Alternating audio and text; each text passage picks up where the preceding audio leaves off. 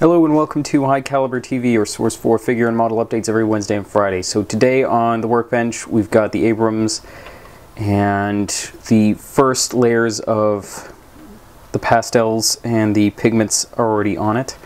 I used the MIG thinner to apply a lot of the wear on it, a lot of the basic stuff, and I used light color pigments this time actually, along with Vallejo and some CMK to sort of blend them all together.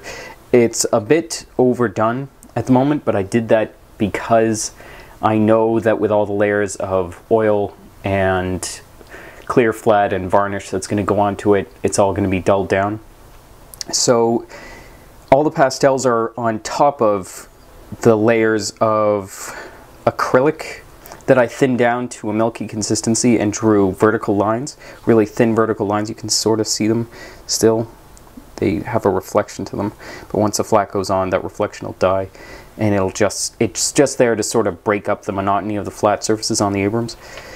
And as I showed on Facebook and Pinterest this week, there's footprints across the deck.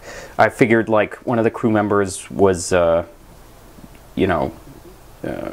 going to the can in the field in like an Iraqi ditch or something, and then when he got back to his station his boots were covered in muck. And so how I did that was sort of interesting. I took a spare boot from the Live Resin Modern Soldier kit that I had. I had one kit that I just used for scrap, like extra equipment and ammunition, weapons, blah blah blah. And so of course it's got like the track on it and all that. And I sort of made up a pot of Tamiya paint thinner and then added some of the light color Golan Dark Earth to it.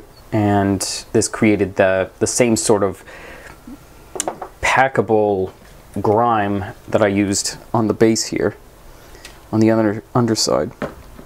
And then I just walked it across. I only used the 1 foot, so they're all right feet, but you know, it's disrupted enough that it won't make that much of a difference. And I knew that it was gonna look like people can say that things don't actually get this mucky in the desert, but they do.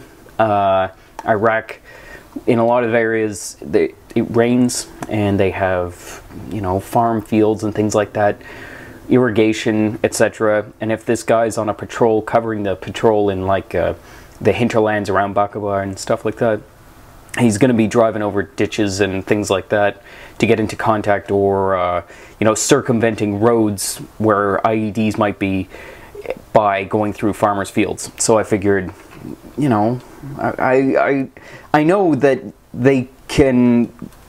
that a lot of the wear is just dust, but I really wanted to make this thing filthy within reason. So that's why it's got all the sort of the up-churned muck on the tiles, and especially on the bottom here where I figured Splash would come up if he's going down and then up through fields and things like that. And so the next stage, which I am very excited for, is I'm going to be doing a lot of the oil sort of, I'm not sure if you'd call it oil rendering. It's the same stuff I used on the LAV in last week's video, and I'm very excited about doing that on the horizontal surfaces and then on the vertical ones especially. I think that'll be a really cool effect on these tiles with the curvature.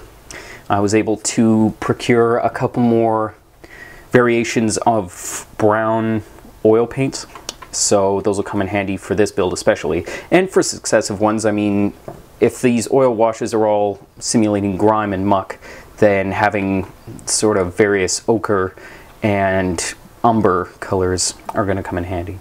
So yeah, thanks very much for watching. Leave a comment in the description if you've had similar, you know, experiences with light color and stuff like that. If you've got any tips for me, send me a message or leave me a comment. I greatly appreciate that. I know, this being my first sort of armored subject, I'm always looking for, you know, insight.